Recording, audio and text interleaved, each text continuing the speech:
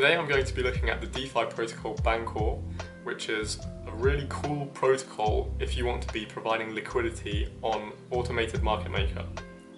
The reason I'm looking at Bancor is because I think it has 4 very good advantages over its competitors at the moment, and the competitors would be PancakeSwap or Uniswap, and those advantages are the following. So one very big problem that a lot of people might have when they try to provide liquidity on something like Uniswap or PancakeSwap is that you are very likely to get completely wrecked by something called impermanent loss. And if you don't know what impermanent loss is, it's very important to understand this. So I've linked some articles down below, let's go and read up on those. But impermanent loss is basically when you provide assets into a liquidity pool to earn fees from trades that take place in that liquidity pool. But then when you come to take your assets back out of the pool, you actually withdraw less than what you put in because of impermanent loss.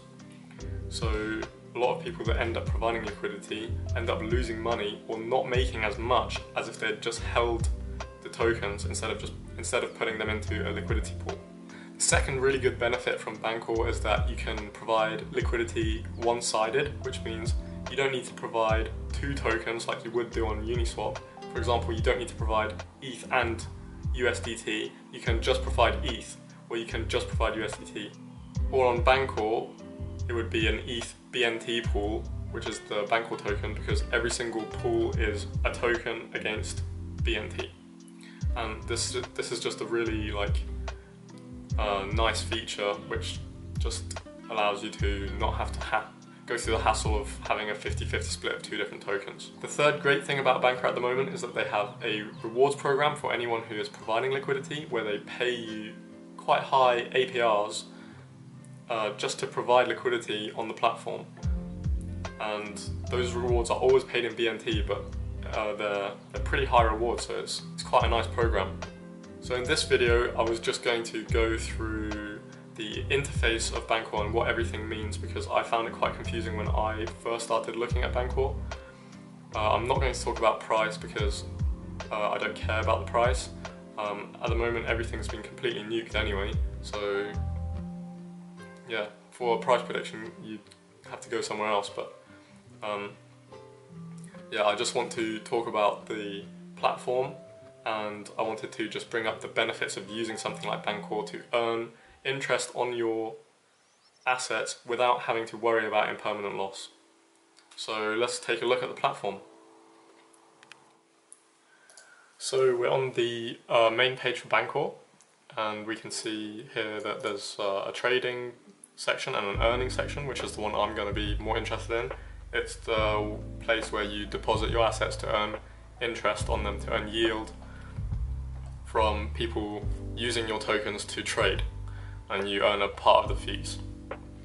And then other things on the page, like it shows the total value locked into the platform, the volume in the last 24 hours, and the total amount of Bancor staked, which is really high, and it's good for the token. It means the circulating supply is quite low, and a lot of the token is locked up in the Bancor app. And then another quite interesting thing about Bancor is the first decentralized trading protocol. So it was before Uniswap, which not many people know, so that's pretty cool. So if we just enter the app, here you can see all of the different pools that are available to provide liquidity in. So this data tab is the liquidity, it's like the tab where you can provide liquidity, and you would do that by picking a pool and then clicking liquidity, and then you pick the side of the liquidity you want to provide on. So you can see you can provide ETH or BNT, and then down here will tell you how much you can provide, because there's a limit. Then other things on this page that are important are this little symbol here. This means that the pool has been whitelisted, and what that means is that after 100 days of providing liquidity for one of these pools with this symbol, your liquidity would be 100% guaranteed against impermanent loss. So you wouldn't suffer any impermanent loss if you decided to withdraw the assets that you put in. Then this tells you what the pool is, obviously. This is the total liquidity in the pool, and then here this is one that's quite confusing. These rewards, they are always paid out in BNT, and you get a 58% APR for depositing BNT into the pool, and only a 4% if you deposit ETH. So depositing BNT will get you a much higher yield from rewards. Then this is the fee that is charged for people who trade and where their trade is wide through this pool.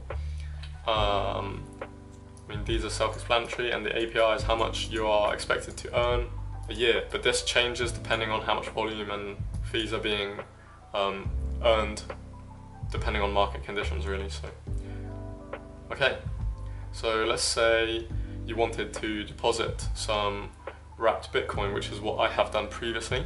So you'd go here and you'd deposit like an amount of Bitcoin that you want to put into the protocol, and then you'd stake and you'd go through the normal procedures of like validating all the transactions and stuff, and then you'd be able to find your position on this portfolio page, where it shows you how much you initially put in, how much your position will be worth when it's protected. So mine is not yet protected, and it gives you a countdown of how long until your position is protected.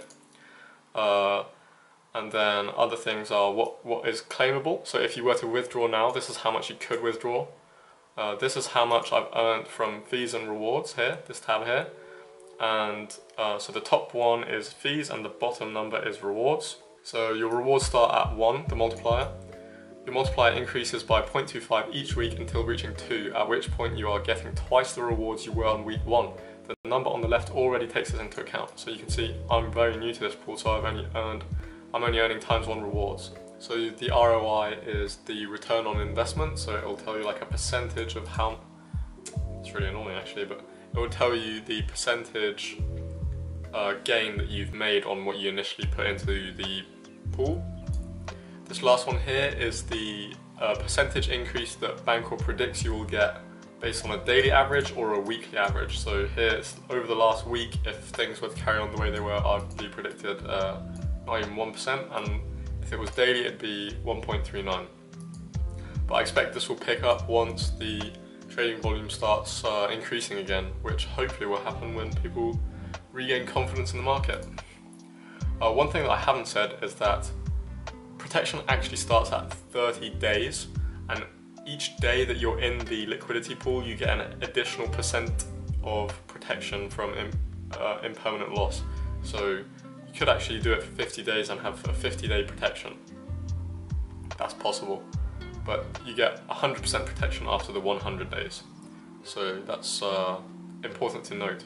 Next I'm going to just show you a cool feature that Bancor has on their swapping part of the website. So you can actually place limit orders and market orders. So a market order will just happen straight away. A limit order, you can actually place an order to be executed at a certain price. I haven't actually tried it yet, but it's quite cool. And then the last thing is, whenever you provide BNT as liquidity to any of these pools with the blue shield, you will automatically earn the VBNT token, which is a governance token, which you can stake, and it allows you to contribute to the community's decisions. So you can open up this governance tab here. This governance tab here, when you go to it, it will take you to like a forum almost, where the community gets to make propositions and vote on them to see what will happen in the future, which is cool. You can take part in the future of the protocol. So that's everything that I wanted to show you about Bancor. I think that it's a very promising protocol, and with its reward system I hope that it succeeds in drawing more and more liquidity onto the platform, because that will make the liquidity deeper and more trades will be routed through Bancor, which will increase the overall fees for the people providing liquidity in the long run. That's the plan, I think, anyway. So if you found this video valuable, then please consider liking and subscribing, and maybe sharing with someone who is in crypto. Show them what Bancor can do. and I'll see you in another video.